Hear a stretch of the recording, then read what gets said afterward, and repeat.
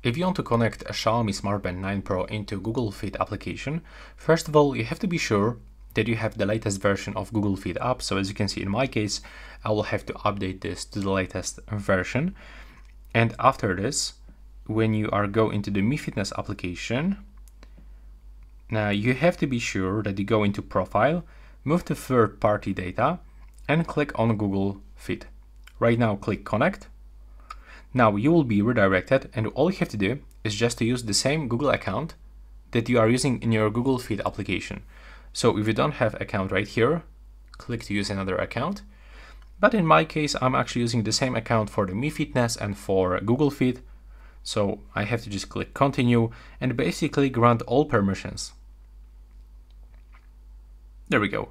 Now as you can see, I'm just successfully connected. If it doesn't work, you can simply close this and open this Google Fit application.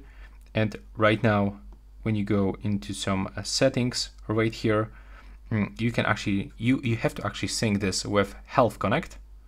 So you will have to click to setup. You will have to accept all of these permissions, click allow, click done. And also you can find here the Google Fit data and personalization, so you can even manage connected apps. So you'll be able to find out access to all of your apps from the Google Fit. As you can see, here it is. And as you can see, I've got this access into the Mi Fitness application.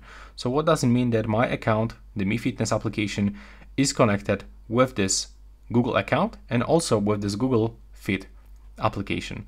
You can also delete this connection if you don't want to use this anymore. But that's basically how it looks. And once you open it, you will find this information that data synchronized successfully.